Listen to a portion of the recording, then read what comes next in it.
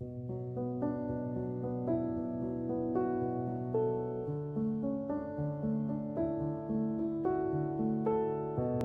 nymph that undoes me is fair and unkind, no less than a wonder by nature designed.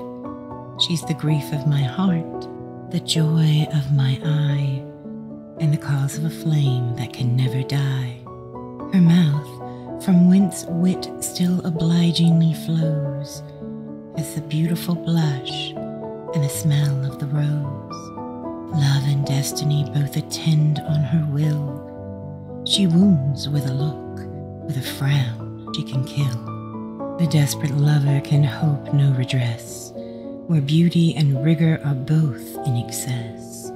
In Sylvia they meet, so unhappy am I, who sees her must love, and who loves her must die.